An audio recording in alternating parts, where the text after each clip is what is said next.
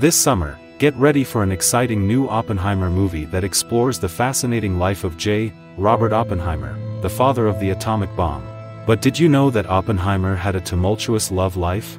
Yes, his lover Jean Tatlock was a brilliant scientist and a member of the Communist Party.